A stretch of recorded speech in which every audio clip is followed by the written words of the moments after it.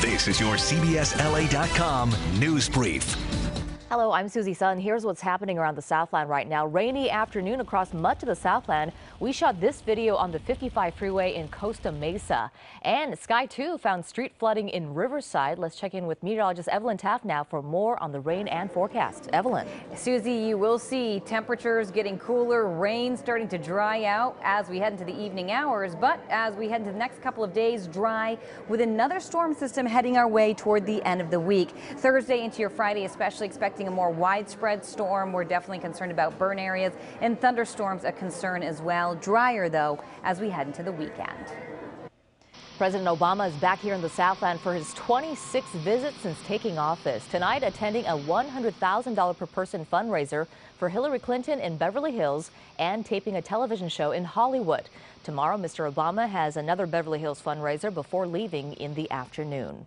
On the island of Malta today, a passenger plane fell out of the sky just after takeoff. Look at this, then exploded in flames. All 5 people on board died. The French government says the victims were Defense Ministry officials and private contractors. And here at home, Metro is adding new trains to the Expo line running from downtown to Santa Monica. Instead of 9 trains, there's now 18 of them. Metro says it will cut wait times in half. And for the latest on these stories and your news any time of day, stay with CBSLA.com. Immediately following CBS 2 News at 11, don't forget to watch The Late Show with Stephen Colbert. Tonight's guests include Tom Hanks and Adam Conover. Watch The Late Show with Stephen Colbert tonight at 11:35 on CBS 2, right after CBS 2 News at 11.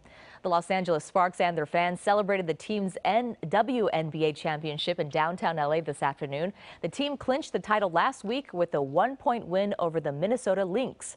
This is the Sparks' 3rd WNBA championship.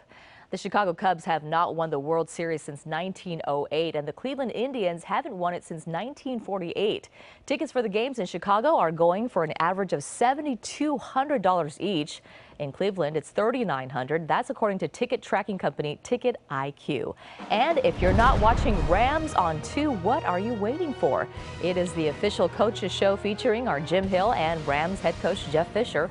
You can watch it every Saturday at 6:30 p.m. on CBS 2. Remember, CBS 2 is your official home for the LA Rams in Southern California.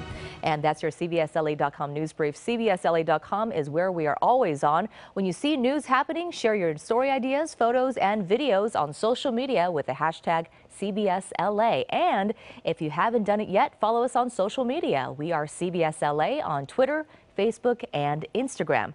And click Listen Live to hear KNX 1070 News Radio and our other stations anywhere you are.